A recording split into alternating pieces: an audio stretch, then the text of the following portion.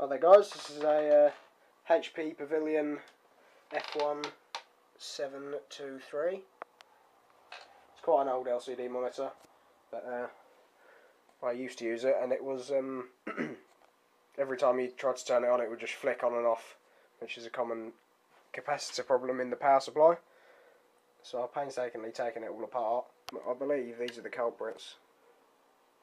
That one there in particular.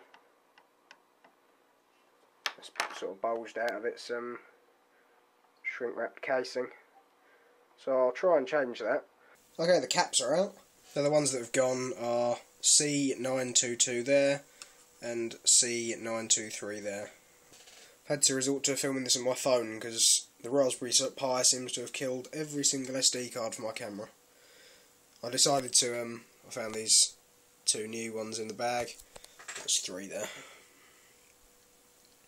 All 1000 UF, 16 volts, or 25 volts those ones, but the originals were 1000 UF, 16 volts. But yeah, I decided to keep the ones on the audio amplifier, just in case I did ever use it. Unlikely, but I might do. So I'll whack those back in and then put it all back together. Thought this was actually the perfect opportunity to show off a new multimeter. It's Mastech MS2108A. And it's pretty good. It's fairly reasonably priced as well, but it's got a capacitor tester function on it. I just thought I'd check out the new and old caps. That's one of the new one, and that's measuring 1057 microfarads. And that's just, I think that's about within tolerance. It's certainly good enough for this. We'll test one of the old ones. This is one of the old ones. 147 microfarads instead of 1000, so that one is definitely gone. The one that was more bulged than this looked fine to me, but I'll replace both of them just to be sure, and this might just fix it. Okay, the new caps are in.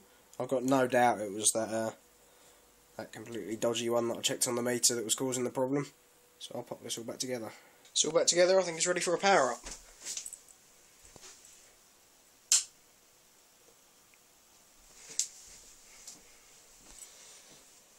Powers up perfectly first time. Result. That wasn't too much of a horrendous job either. I'll pop the stand back on that and put it back up on the monitor mount. Well, the only problem I've got now is it's got stuck in a loop of keep auto adjusting, which is pretty annoying. Adjust button's jammed in, that's why. Okay, not too much of a complex fix. Yeah, that's just jammed in. I'll pop it out or anything.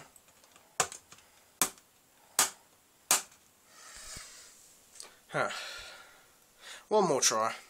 There we go, all fixed.